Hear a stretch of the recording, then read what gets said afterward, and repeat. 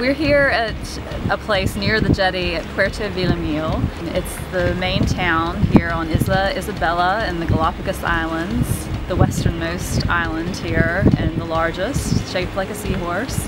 And this spot is fantastic for snorkeling. It's just a short walk from town, about a kilometer, and there's no sea lions that you can see here right now because the tide's really low. But when it gets a little bit higher, there are sea lions everywhere, but we've been diving down, having a great time with them. They've come up to us and just seem to want to play, inquisitive.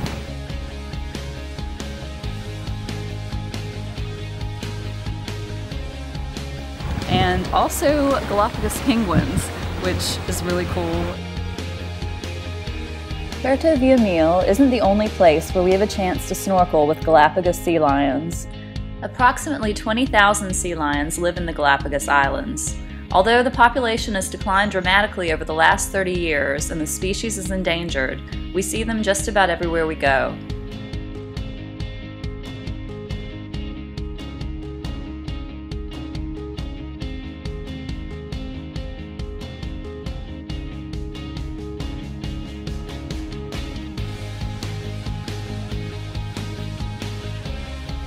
Of course, sea lions and penguins aren't the only species we encounter.